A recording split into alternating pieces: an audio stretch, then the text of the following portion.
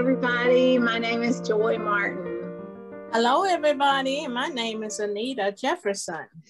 And hey, everyone, I'm Terry Roberts, and we make up the spiritual development team at Intentional Faith, which is a nonprofit organization here in Huntsville, Alabama. And we're just very blessed again today to come and share some scripture with you. We've been focusing on, after Easter, we've focused on how do we live in the resurrection after we celebrated Jesus' resurrection. And we've been doing this by looking at several accounts of Jesus appearing prior to his ascension. So we're kind of culminating that today because we are going to focus on one of the accounts of Jesus' ascension from the book of Acts. But before we dig into his word today, Miss Anita, would you open us with prayer? Absolutely. Thank you, Jesus. Father, in the name of Jesus, God, we love you. We thank you because of your love, the love that you have for your people, the love that you have for your creation. Father, we thank you. And that's just what we want to say in this prayer is thank you for all is well. All is well, not going to be, but it is already. We thank you for this session and thank you for the set. We thank you, Father, for intentional faith. Now speak through us as we elaborate on what you want us to say. Help us now, Father, these blessings. We do ask in the name of Jesus. We do pray. Thank you and amen. Amen. Thank you, Miss Anita. And Joy, would you read our scripture for us? I would love to. Yay. So we're in Acts chapter 1, verses 6 through 11, in case you want to follow along, but we love reading scripture out loud. So I'll start in verse 6. So when the apostles were with Jesus, they kept asking him, Lord, has the time come for you to free Israel and restore our kingdom? He replied, the Father alone has the authority to set those dates and times, and they are not for you to know. But you will receive power when the Holy Spirit comes upon you, and you will be my witnesses, telling people about me everywhere, in Jerusalem, throughout Judea, and Samaria, and to the ends of the earth. After saying this, he was taken up into a cloud while they were watching, and they could no longer see him. As they strained to see him rising into heaven, two white-robed men suddenly stood among them. Men of Galilee, they said, why are you standing here staring into heaven? Jesus has been taken from you into heaven, but someday he will return from heaven in the same way you saw him go. God bless the reading and hearing of his word there. So as I mentioned earlier, over the past several weeks, we've looked at these appearances of Jesus. There's actually, I think, 13 recorded appearances of Jesus. 11 of those would have been prior to his ascension. This would be the 12th. And then when he appears to Paul on the road to Damascus is the 13th. And so we've been looking at several of those and looking at them in the light of what that means for us today as we too are trying to live, in the resurrection of Jesus. And, today we're looking at this story of his ascension. And this account is in Acts chapter 1. And you can also find this if you want to read the other accounts in Mark chapter 16, verses 19 and 20, and also in Luke 24, 50 through 53. This scripture also includes, and I think that's kind of why we went to this particular one, it includes a version of the Great Commission, which can also be found in Matthew 28, where Jesus promises his disciples that they're going to receive the power of the Holy Spirit so that they then can go share the gospel to the world. But then one other very interesting note, I think, in this scripture is the reference of the two men dressed in white, which I'm assuming are probably angels that are coming to tell the disciples, that, Jesus has ascended into heaven, but they're making that point that one day he is going to return. And I think it's just very interesting that he's going to return in the same way to the same spot, which we know is on the Mount of Olives. So we're going to look at several aspects of this story, again, in the light of how it applies to us as we live in the resurrection. So, Miss Anita, I guess the first question is coming to you. Since you chose this one, you wanted this one, so I'm going to let you have this one. So what do you think is the significance for us today of receiving this power of the Holy Spirit as we live in the resurrection of Jesus? As we live in the resurrection of Jesus, I'm going to try not to elaborate on my own sense, because we ain't got no sense since the Holy Ghost is our sense now. So I'm going to try to do this based on my study. Living in light of the resurrection, it means that we have a purpose. And it also means that we have a future toward hope, H-O-P-E. And I underline that word, hope is the key word here. So when Jesus rose again, he brought God's plan into its fruition. The resurrection is the completion of Jesus's life on earth. And it is also the forerunner to his second coming. I like the word hope because that's what the resurrection is. The resurrection is our hope. We live in light of that resurrection, which is to say, we live in the hope of being resurrected. I like that. We live in the hope of being resurrected like he was or like he did. Hope, and that's a word that we, a lot of us, even Christians, allow to confuse them. And I'm getting to the question. Hope is defined, according to our dictionary, as a feeling of expectations and desire for a certain thing to happen. Like, for instance, I hope it stopped raining. I hope that we don't experience the storm that the weatherman said. I hope that our travel is safe, and I hope we're going to do this, and I hope we're going to do that. I hope you like me. However, biblical hope, which is a real hope, is different. It is something, biblical hope is certain and promised to be fulfilled. It's a sure thing.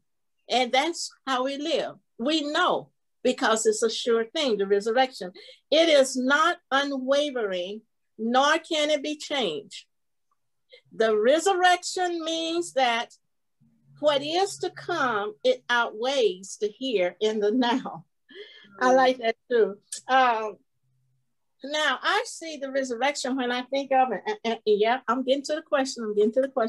The resurrection, to me, has two purposes, or two functions, rather. It's the way I see it. Now, this is me. I'm just saying this. It has two functions, the word resurrection. It has, number one, the resurrection, which is Jesus, has enabled us to be born again, which is that born again, or that new birth, is the resurrection from damnation to a new life of salvation. Mm-hmm. The resurrection is also the hope that he gives us to know that after our physical death, we will live again in paradise. So to me, that seems like two functions of the resurrection. My question, in light of this resurrection, then what is the significance of receiving the Holy Spirit, which Jesus told his disciples before he ascended up into heaven? And when I look at the scripture Joy was reading, I picked out, of course, Acts 1:8, but ye shall receive power. Now, the question is, what is the significance of the Holy Spirit? According to 1:8, the number one significance of the Holy Spirit is to receive power. So the question is, why? Why do we need power? To receive it for what? Receive power after the Holy Ghost has come upon you. And I say again, ye shall receive power after the Holy Ghost has come upon you. Ye shall receive power after the Holy Ghost is come upon you. A lot of people is performing Christianity without the power, which is impossible. We can't, you're performing, but it's without the power. We cannot do please, rather, what God, how he wants us to live our life without the power that he's given us to live it with. So Joy's going to talk about the commission, which is the reason why they needed their power. So we know that, and this is another part of what I study, Jesus was speaking to the apostles. So he gave them a mission of spreading the gospel, which was this article says it was the major reason. The power to spread the gospel is the major reason. So then we'll get that question later. But in verse 8, why we need to receive the power from God? Why do we need this power? It's not for our own use so that we could brag to someone else. Of course, we can't brag about this power anyway. We brag about, if we're bragging about any power, we're bragging about some power we're exercising on our own, and it ain't good. It ain't strong enough. It is to make our witness of Jesus more powerful. We can see here that the message of the gospel is not just for Israel, but it's for all nations. So what I did is I listed, Terry, the significance of this power. Number one, as we've already said, is to receive power. Now, the apostles had already experienced the Holy Spirit's saving, guiding, teaching, miracle working power. But soon later, they would also receive his indwelling presence and a new dimension of that power to witness. Indwelling presence in a new dimension, not the same, but a new dimension. This is Ephesians 3:1-6. Paul prays for his son. Well, in Ephesians, the 3rd chapter of Ephesians, verses 16-20, Paul is praying for the Gentiles. And in that prayer, he says, I pray that out of his glorious riches, he may strengthen you with power through his spirit in your inner being, so that Christ may dwell in your hearts through faith. And I pray that you, being rooted and established in love, may have power together with all the Lord's holy people to grasp how wide and long and high and deep is the love of Christ. And verse 19 says, and to know this love that surpasses knowledge, that you may be filled to the measure of all the fullness of God. As I was reading that prayer, I underlined some words. I highlighted words like power, inner being, love, power again, love again, love.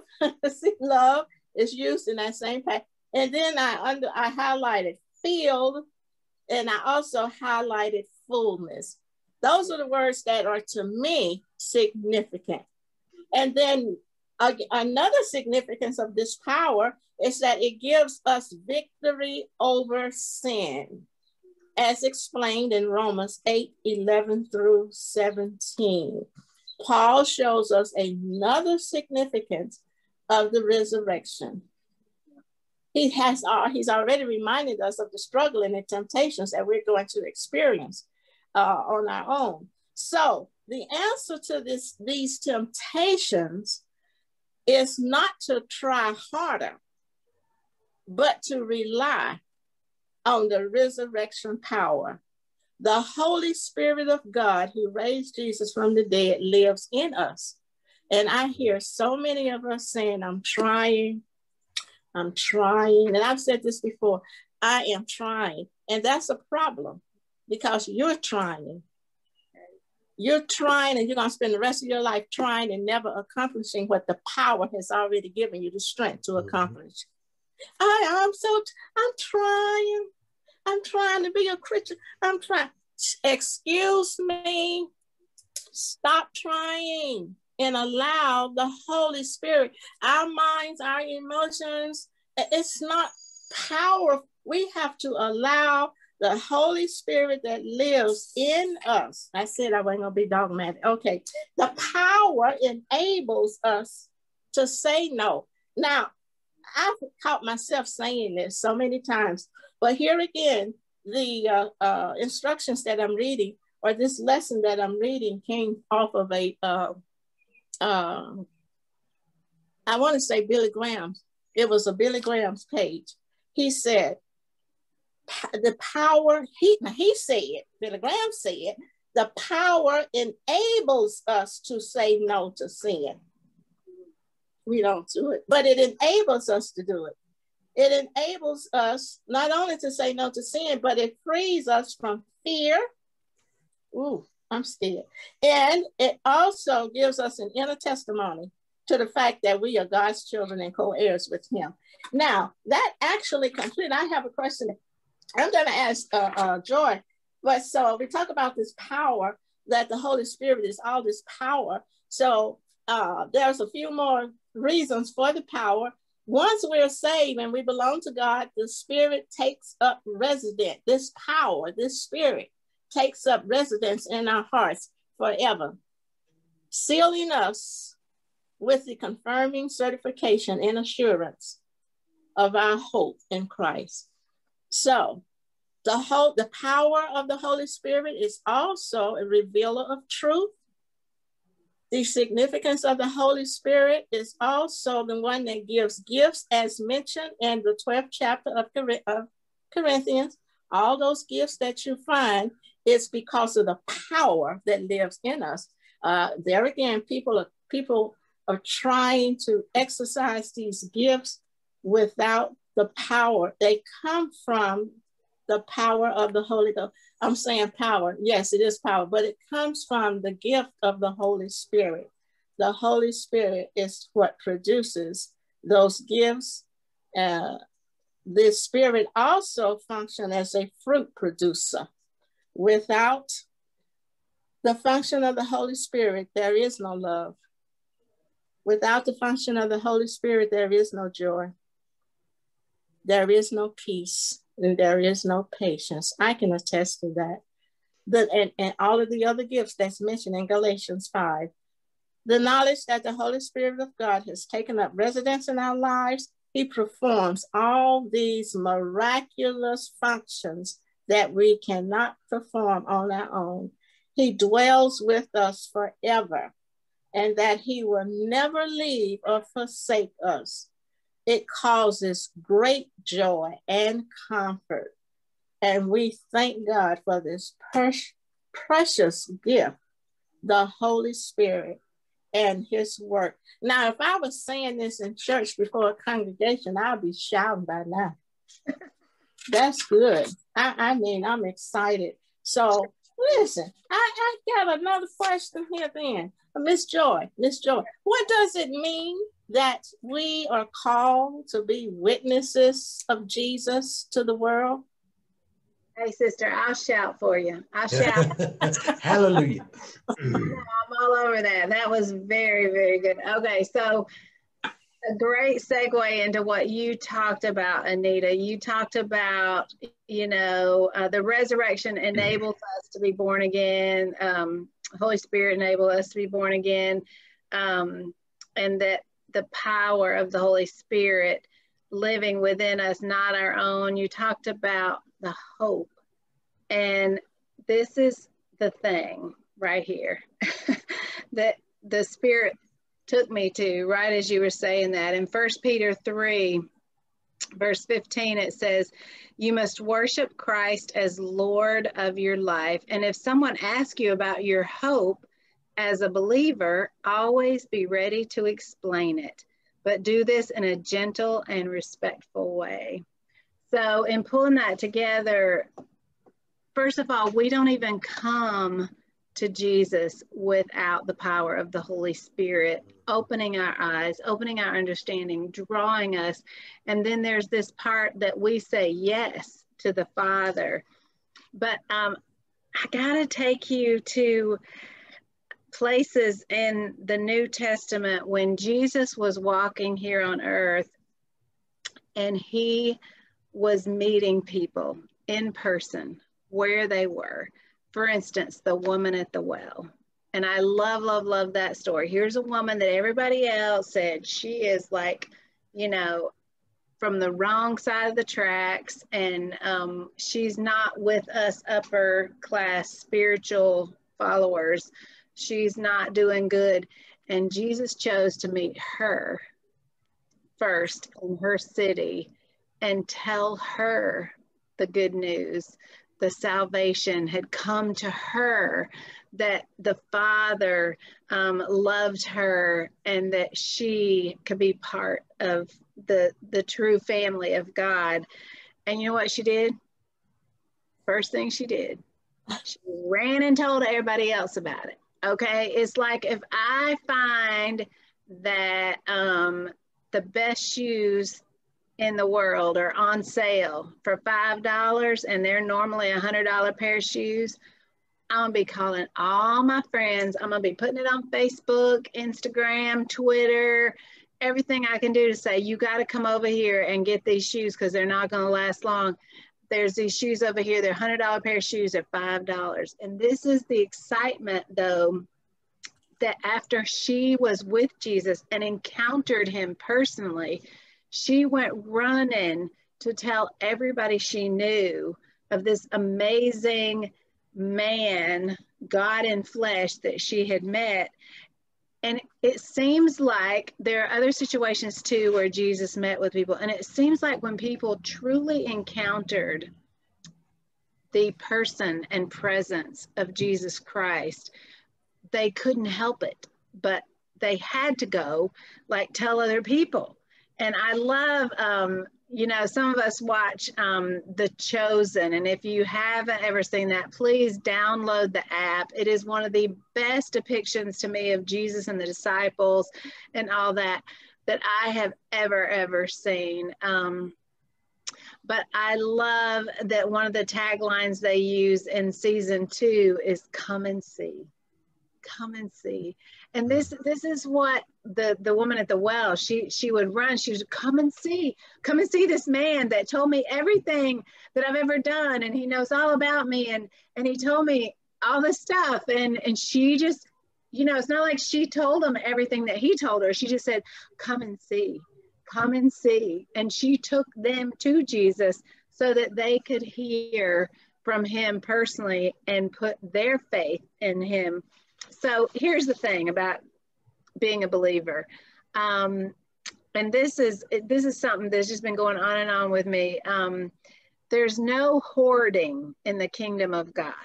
Okay. So there's a theme that runs throughout scripture that when you've been given much, much is required.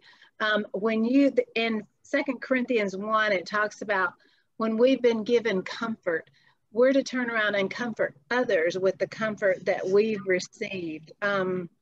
It's not just that we have received this amazing Holy Spirit and that we're now in the family of God. It is not for us to just hoard that to ourselves. There's no hoarding allowed in the kingdom of God. It's always about enjoying it and embracing it ourselves, but sharing it with others and saying, come and see, this is the best thing that's ever happened to me. Even in, we've done the Beatitudes before in Matthew chapter 5, we're called to be light bearers, to be salt and light in the earth, you know. So it's like we've been given the light of Jesus Christ, the truth, the life, and the way. And that makes us light bearers. And we're to carry that torch and that light to as many people as we can. And even Terry mentioned that this is another part of the Great Commission, which says, go and make disciples. Don't sit on your can and just enjoy your own salvation. Never. That's not the way it's ever supposed to be. We're supposed to go and make disciples, tell other people There's another story a couple other stories, and then I'll move on, but that pearl of great price in the New Testament too. And I heard a pastor, Amos at our church, the Village Church, share this on Sunday, that Jesus told this parable about this pearl of great price. And this man, when he found that pearl, you know, he sold everything he had so that he could buy that. Okay. But Pastor Amos mentioned this, that when you find that pearl of great price, it's supposed to be shared with others. That news, that great gift is always your treasure. You're supposed to always share your treasure. And Jesus says, be fishers of men. You know, and it seems like to me, I'm not maybe the smartest one in the pile, but it seems to me that the natural response of someone whose life had been changed was to share that with as many people as possible. I'm so excited. I can't tell you. I mean, people do that with diets. People do that with, you know, retail sale. People do that with, you know, I found the best food price or the best restaurants. Wouldn't this mean so much more? I mean, to have true peace and life and deep contentment and joy that can only be found in putting our trust and faith in Jesus Christ, and knowing that we have peace for the future, that eternity starts now, but we're locked in. We are sealed by the Holy Spirit that Anita talked about, and that can never be taken away from us. So wouldn't it be a natural response for people who had truly been gripped by the message of Jesus Christ that you can't help but share it with others? That's right. I mean, that's just, to me, a thought I keep pondering, like, wouldn't it just make sense that would be natural? So, and as Jesus would have it, he called us to be the fragrance of Jesus Christ to the world. He says that in another passage, you know, you're my fragrance. Everywhere you go, you should almost like smell like me, to where people are like, what's up with you? You know, and that even the essence of us just should be some kind of illumination of the image and presence and power of the Holy Spirit living within us. So, you know, that's a big deal to me. And I love that. And for whatever reason, Jesus has chosen us to be that. He could have sent another, I don't know, PR guy, but he said, no, you're my witnesses. You're my witnesses in all of the earth, not just here. So start where you are, in your own home, in your own neighborhood.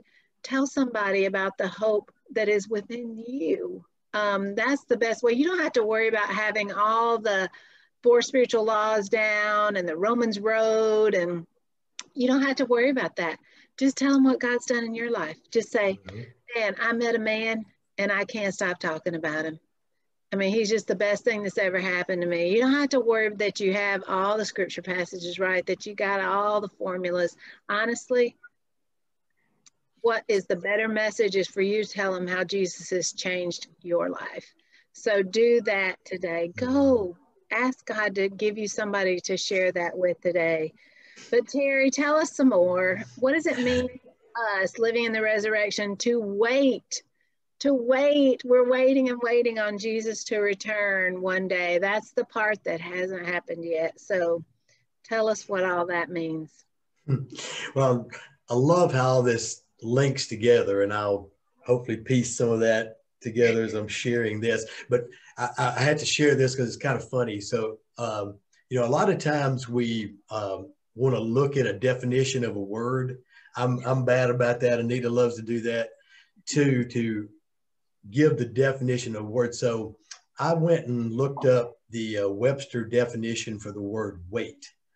And this is a classic example of where we've got to look at this eternally and not earthly, because the definition of the word wait says to stay where one is or delay action until a particular time or until something else happens.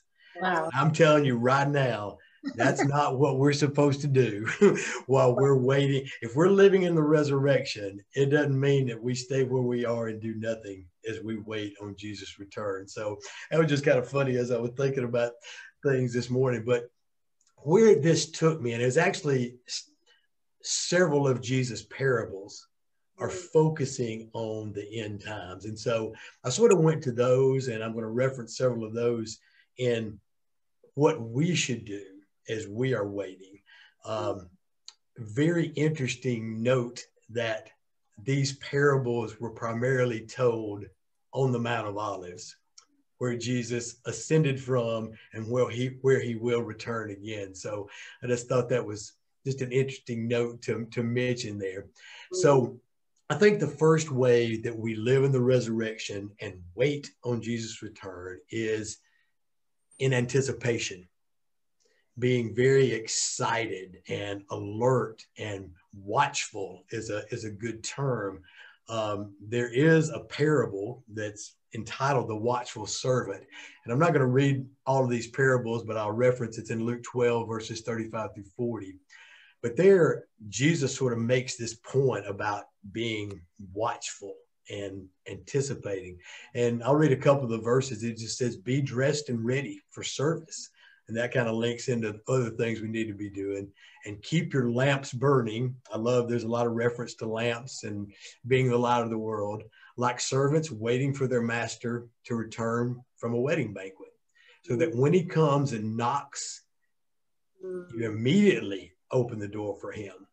And it will be good for those servants whose master finds them watching when he comes. So the first thing we need to be doing is being excited, anticipating, and waiting very watchfully for him to return. And I know for a fact that these three people on the screen are in that place, that we're excited and anticipating and watchful for Jesus coming. But I think that's kind of the first step for us. The second thing that came to me was that we also have got to be ready for Jesus' return. Prepared may be an even better word, and that quickly takes us to the parable of the 10 virgins that I know we've talked about a lot recently. That's in Matthew 25, verses 1 through 13. And there, Jesus is emphasizing that we need to have oil in our lamps. You know, there were 5 virgins who didn't have the extra oil, 5 virgins who had plenty of oil. And so that when the bridegroom came, they were ready. They had oil in their lamps. So, and as I did a little research and just thought about what the lamp and the oil actually meant, the lamp is sort of our lives, our outward lives, as we sort of show that love of Jesus, you know, to the world, that we let that light that he has put within us shine before men. And just a reference there to Matthew 5:16. But the oil, and this is tying us back to everything else that we've already talked about, especially the Holy Spirit there. The oil is God's grace that's in us, but more specifically, it is that gift of the Holy Spirit. Thank you. That without which our lamp is going to burn very, very dimly, and eventually it's going to expire and run out. Yes. So as we wait on Jesus' return, you know, we make sure we fill our lives with that oil, that power of the Holy Spirit, and then be that light into the world, you know, sharing the good news, as Joy was talking about, the gospel of Jesus. And then finally, you know, as we live in the resurrection and we wait on Jesus' return, we've got to be about our Father's business. You know, we've got to be doing what he has called us to do. And I think the parable of the talents probably references that the best, and that's in Matthew 25, 14 through 30. Jesus reminds us there that we have work to do in this season while we're waiting.